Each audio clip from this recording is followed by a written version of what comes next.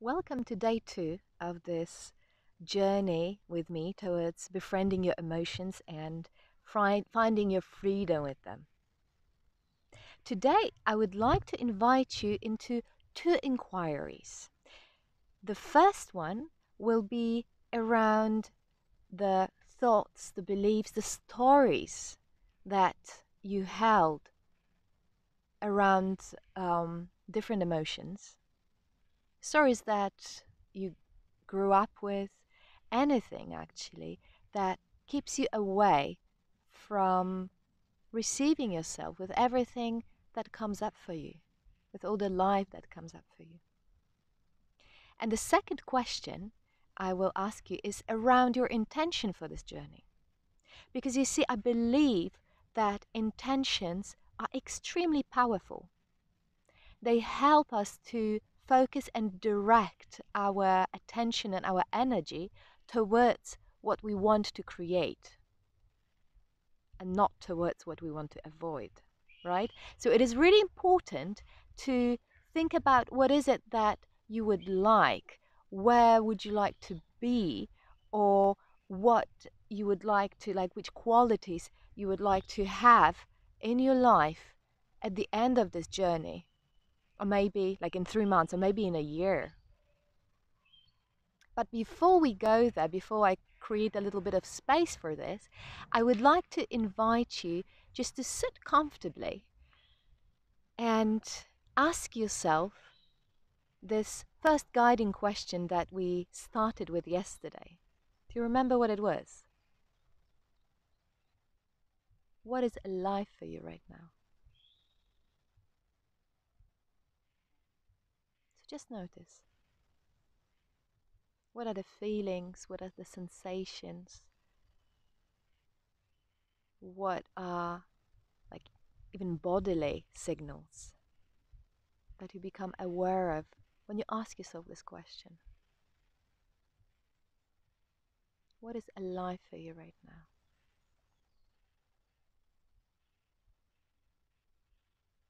And whatever you notice, whatever you encounter there, again, see if you can receive yourself with kindness and with curiosity.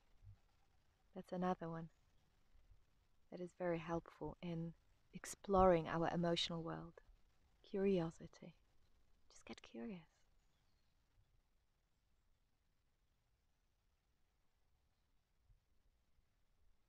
And as you get curious and as you have the intention to be kind and tender towards yourself, notice if there are any thoughts or anything that gets in the way of you meeting yourself where you are. These may be thoughts like, oh, if I stop, like this will never stop. This would be overwhelming. This is uncomfortable. These may be also thoughts that are related to particular emotions.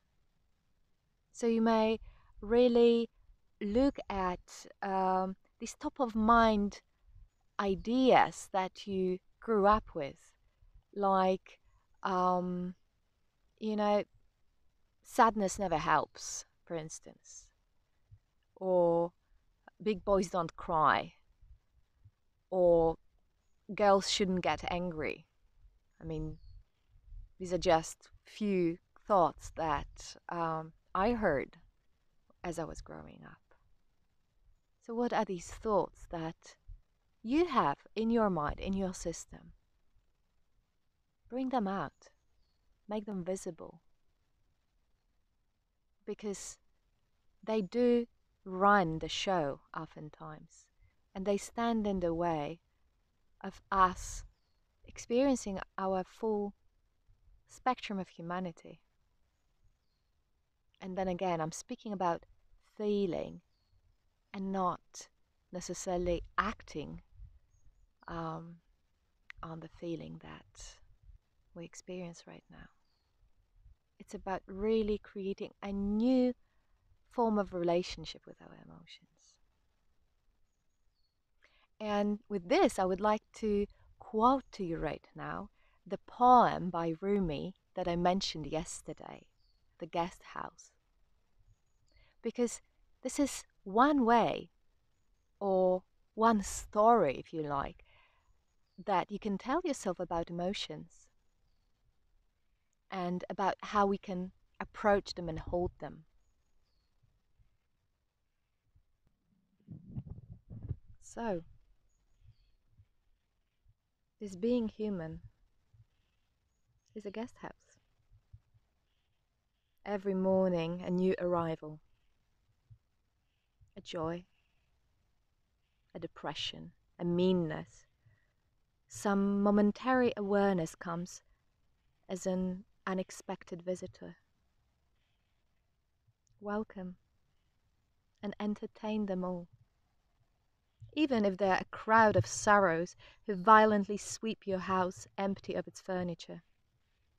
Still, treat each guest honorably. He may be clearing you out for some new delight. The dark thought, the shame, the malice, meet them at door laughing and invite them in.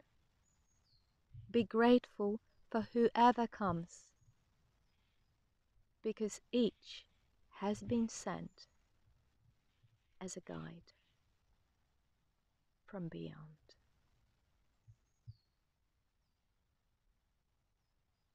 Be grateful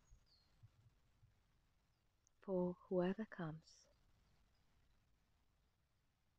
because each has been sent as a guide from beyond.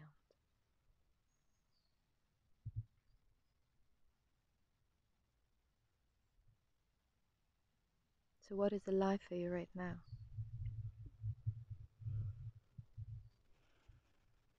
Take a breath, take a moment.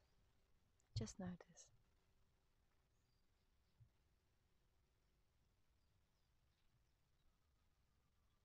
And also notice your intention for this journey. A journey of 3 months. A journey in which I will first share with you different tools, practices, techniques, how you can create safety within, how you can feel safe with your emotions. And then we will investigate, get curious about, inquire, and befriend fear, anger, guilt, shame, sadness, and joy. And on the way, you may meet virtually any emotion that exists. So these are just the signposts, the milestones. And I will share some ideas with you how you can approach them so that you can investigate them even deeper with yourself or with your body. I will also invite you to find someone to practice with, to explore with. So what is your intention for this journey? What would you like? What would your heart enjoy? What sort of relationship with yourself, with your emotions, with your aliveness? Feel free to share both your beliefs and your intentions in our group. Enjoy your day.